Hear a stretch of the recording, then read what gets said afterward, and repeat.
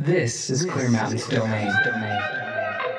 Yeah, then after a few months, I was an assistant on a session with a band called Kool and the Gang. And the engineer, it was the same actually engineer that was doing the Duke Ellington session. And his main thing was either big jazz records like that or jingles or movie scores. And even the jazz records, I don't think he was that into. He was more into the jingles, get them in, get them out, put a bunch of reverb on it and impress them and get them out the door, Wow. And he was very good at that. But he didn't like working at night because this was a night session. And I just didn't think he really liked working on records. And I think that people were too slow for him. So he said, look, you just do the session. And I was like, No what? way. And I had never sat down in front of the board before. I only watched other people do it. I was like, really? You sure? He goes, yeah, you'll be fine. You'll be fine. I go, okay. And so I sat down, and he's sitting there reading the paper. And so it's Ron Bell from Kool and the Gang, who's one of the nicest guys. Instead of this guy who's paying the card rate, I'm sure, saying, why are you giving me this kid? He said, yeah, we can do this. He said, okay, the first thing we got to do, we got to record some synthesizers. Luckily, synthesizers are very easy to record. So, all right, fine. I plugged them in, did that. He goes, all right, it was 16 track.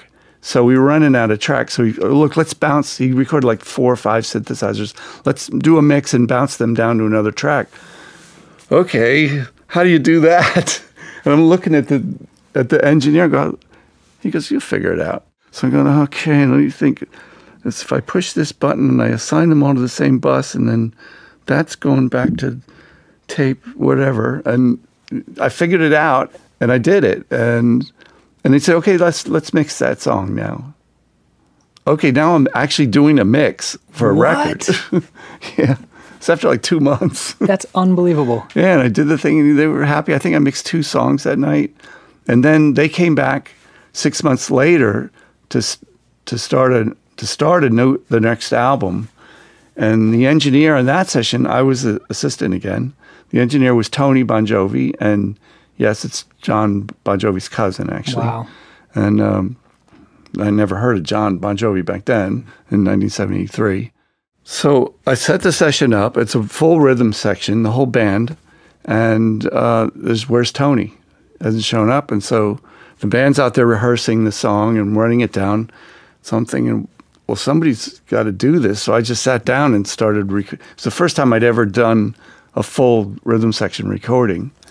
And Ron comes in, listens. We do a take, listens back. He goes, yeah, man, that sounds. He soloed everything. He goes, that sounds fine. That's incredible. Yeah, and then we recorded 2 hits. Actually, it was Funky Stuff, which got to like 45 or something, and Hollywood Swingin', which ended up at number 6. Wow. I was really lucky. It's like the stars